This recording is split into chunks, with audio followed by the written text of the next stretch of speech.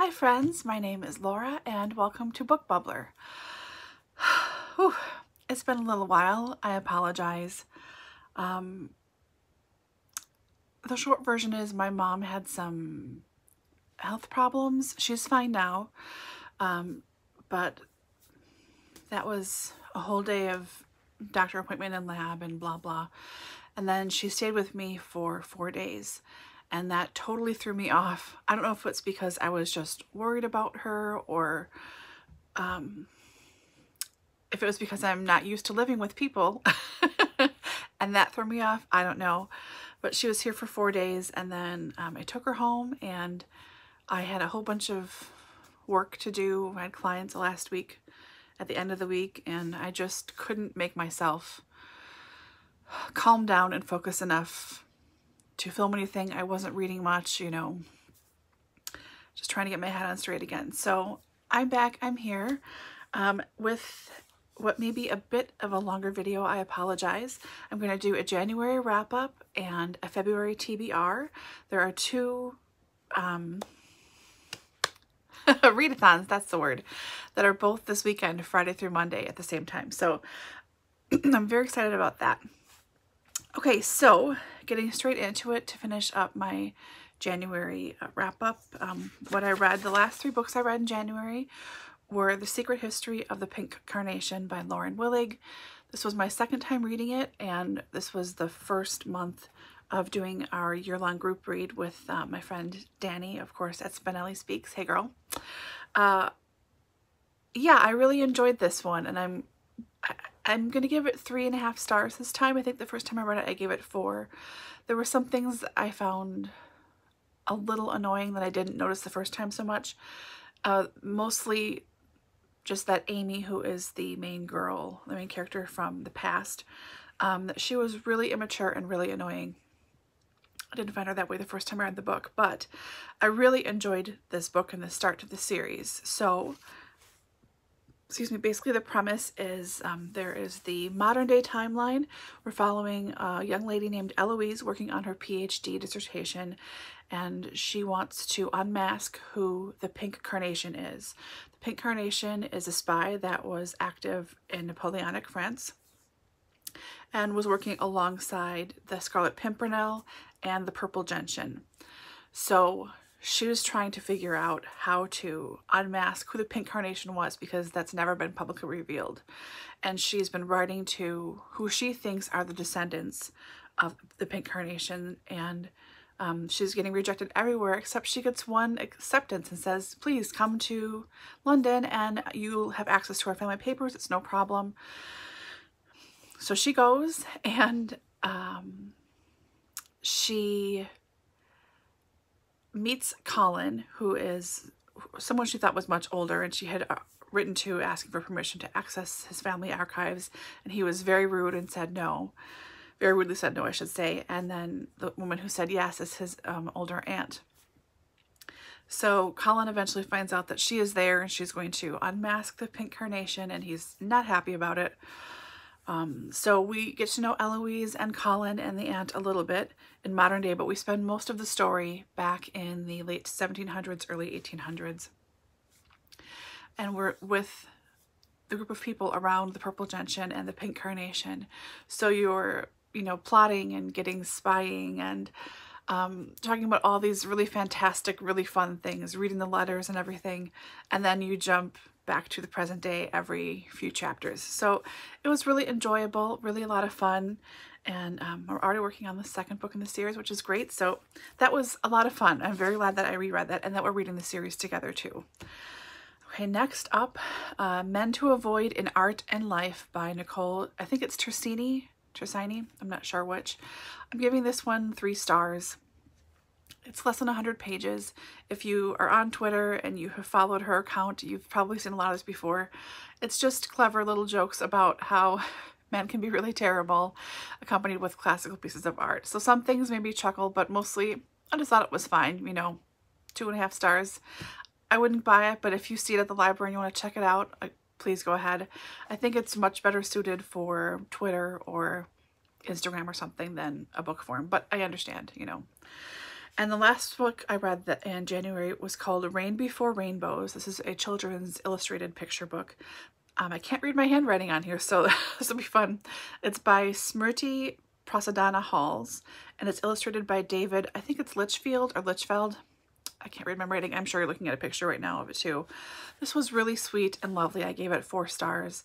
The illustrations are so beautiful and they elevate what is really comforting text. I don't know if this is a poem or something that's been around for a while, or if it just has that feel of being sort of timeless, but it's about, you know, working hard and doing things, and things won't always be great, but eventually you'll get, you know, sort of a reward for hard work, roughly. So I did enjoy that. It was really good. So I read 18 total books in January, but probably 8 of those were picture books. I'm not complaining by any means. I love picture books, but it sounds a little better than maybe it actually was. Okay, so that's that. Then on to February TBR for me. Okay, not too many books. I've got 4 here. First up is the second in the read along I'm doing with Danny. So this is The Masque of the Black Tulip by Lauren Willig. This follows the adventures of, oh my gosh, what is her name? This terrible in the past, something with an H. Henrietta? Anyways, we follow Hen and Miles. Both of them were side characters in the first book. So we're following their story now, which is set several years, maybe 6 years in the future from the events in the past of the Pink Carnation. It's the next day, same weekend, next day, in the modern timeline with Eloise and Colin. Eloise is going with Colin to his country house, which is where the big library was that he really rejected her from before. So they're there now. We got our first reading in yesterday, so I'm right up to here. And it's just as delightful and fun as the first one was. So excited to keep reading this month. Then next up, a buddy read with my friend Ange from Ange with an E. Hi, Ange. We're reading the third in the Gunny Rose series. It's called The Russian Cage. This is by Charlaine Harris. It's a alternative U.S., I guess, history. Is it historical? Hard to define. So the U.S. is partially Russian Orthodox, partially there's New Canada, there's Mexico is much more north. It's different. I've talked about the series before. So this is the third installment in the series. This is supposed to come out on February 23rd. I hope it sticks to that because I'm looking forward to reading it with Ange right away, but that one's coming up. And then I am participating in the Allie Smith seasonal quartet read along hosted by the wonderful Sarah at Hardcover Hearts, and this month we are reading Spring. So I have yet to read a page of Winter, and I haven't read any of the text thread at all for the Unboxer in the group. So I'm going to need to read Winter quickly first, read the Boxer group to catch up, and then get a crack on Spring so I can start participating in a timely fashion. But this is coming up soon too. Okay, and for the Book Naturalists Book Club, which I am so excited to be a part of, this is hosted by Heidi from My Reading Life and Doris at Aldi Books. This month we are reading The Home Place, Memoirs of a Colored Man's Love Affairs with Nature by J. Drew Lanham. This is set, I believe, in North Carolina, where he grew up. So very much looking forward to this. So excited about it. Like really so excited. And I have been feeling a need to read some chunky books. I mean, I'm a big fan of short books, don't get me wrong, but I really wanted to sink into something, and I'd like to do some nonfiction. So since the last couple of months of the year and January were kind of crazy, I didn't have my head on right, you know, I didn't get to this as soon as I would have liked to. So I am righting that wrong and jumping right in. I'm going to read The Warmth of Other Suns by Isabel Wilkerson. I've heard nothing but excellent things about this book for 10 years. It's overdue that I have read this, And everyone on BookTube who's read this recently has talked about just, again, how wonderful it is. So I'm very glad to have my own copy. And if this goes down as well as I think it will go down, I'd like to roll right into reading her newest book, Caste, The Origins of Our Discontent. This came out in September of last year. So I'm hoping to get to this too, but this is secondary compared to this one. Again, they're both enormous books, but that's okay. I'm looking forward to both. So that's my official reading for my February TBR. And I mentioned that I have 2 readathons that are both concurrent this coming weekend, February 12th to the 15th. The first is Doris's mid-month book bash, and she did a bingo card, I think in honor of Adam from Memento Mori, because he doesn't like them. So here it is. I will put up an image too, so you can see it. I don't know what I'm going to read or do for these yet exactly. I want to wait and fly by the seat of my pants and see where I'm at. But the 9 prompts are red on the cover, hardcover hearts, which won't be a problem. I watched Sarah's videos right away anyways. Happy mail, flowers, a free space, a love read. She didn't want to just write romance novel, which I totally get, but I'm probably going to read a Bridgerton. A poem, either an individual poem or a book. Another readathon, which is perfect for the next readathon I'll be doing as well. And then chocolate, which any excuse to eat chocolate, I am down with. So thank you for including that one, Doris. Okay, and then the concurrent readathon is the Golden Girls Galentine's Weekend readathon, hosted by the wonderful Rachel Fryman. Okay, I printed out the prompts here, which I'm sure are up on the screen. I just stuck them in my book journal here. So it's a watch and read. So there are 4 prompts. The first prompt is for season 1, episode 2, titled Guess Who's Coming to the Wedding. So this is to read a book set around a wedding. And I will be reading, let's see if I can keep this open. This is the 3rd and final volume in the trilogy. This is Jane Vows Vengeance by Michael Thomas Ford. So this trilogy is really a lot of fun. Jane Austen is alive and well, alive and undead. I should say unalive. You know what I mean? She's a vampire. She and Lord Byron and Charlotte Bronte and a whole host of famous authors from around that time are all vampires. So Jane owns a bookstore. No one really knows that she is Jane Austen. But this is set around Jane's marriage. So it's all set in New York, and she's supposed to go on a honeymoon tour of Europe. So secrets from her past are about to resurface. And there's an Agatha Christie-style murder mystery, to a wedding interrupted by the ghosts of the princes in the tower, to a shocking revelation about Walter's mother. Walter is her fiance. He is just a regular dude. Nothing about this trip is less than pure mayhem.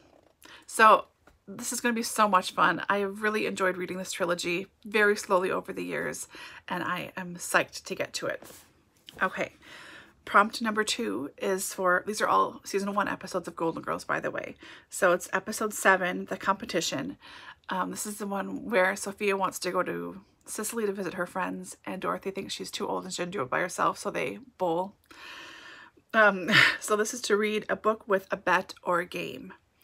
And I have never read this book before. This is a beat up copy I got at the thrift store last year, but I'm going to read The Westing Game by Ellen Raskin.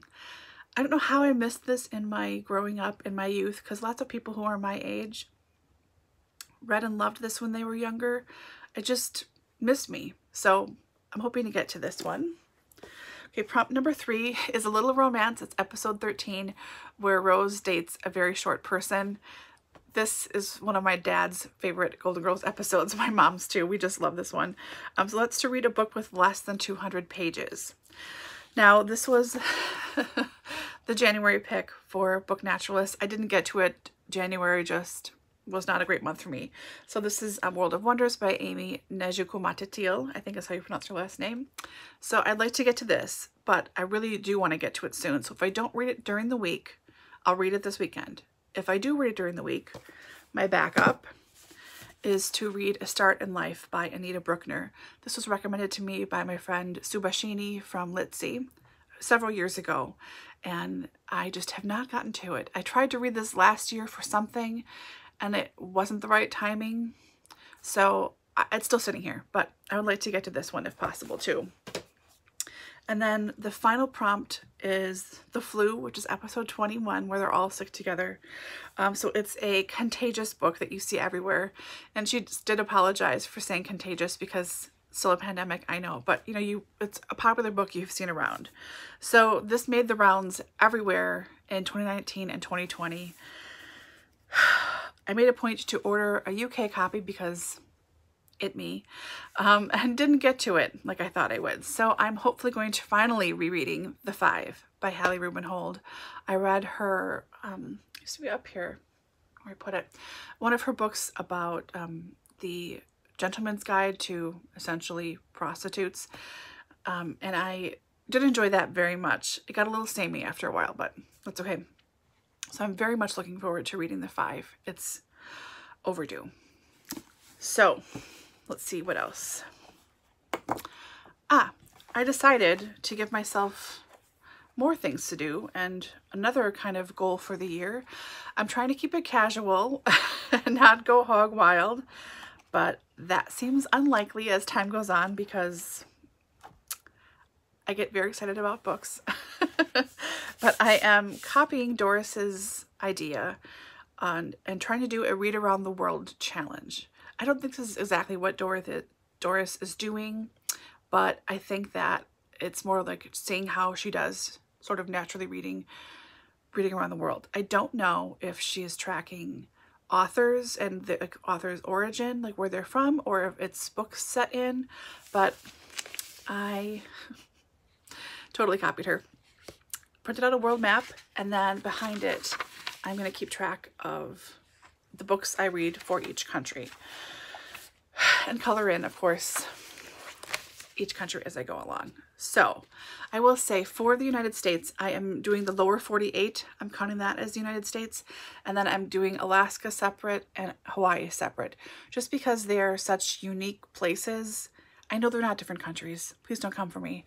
But I want to make sure that I include these also. Plus I have tons of books about Alaska I really would like to read. This is a perfect excuse to get them in.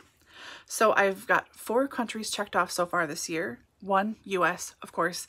I counted Miss Cop Just Won't Quit for that. Number 2 is England, again, of course. I used The Viscount Who Loved Me by Julia Quinn. 3 is France, so I counted 32 Yolks by Eric Ripert. And number 4, Scotland, and that's Blue Lightning, which I just finished a couple of days ago. So I'm going to keep this up throughout the year, see how I do. I should probably do a check-in every quarter when I do my quarterly check-ins. That would make sense. Note to future Laura to please do that. Yeah, I think that's everything. It's a lot, I know, sorry. Are you participating in any of these readathons with me? Have you read any of the books I'm reading? Should I prioritize anything on my TBR one over the other? Let me know. I'm gonna get back to all of your comments very soon, and this Friday reads will be a little bit longer as well, just because I want to do more of a wrap up of what I have read so far this month, and it will be 2 weeks in. So yeah, it's a little overdue.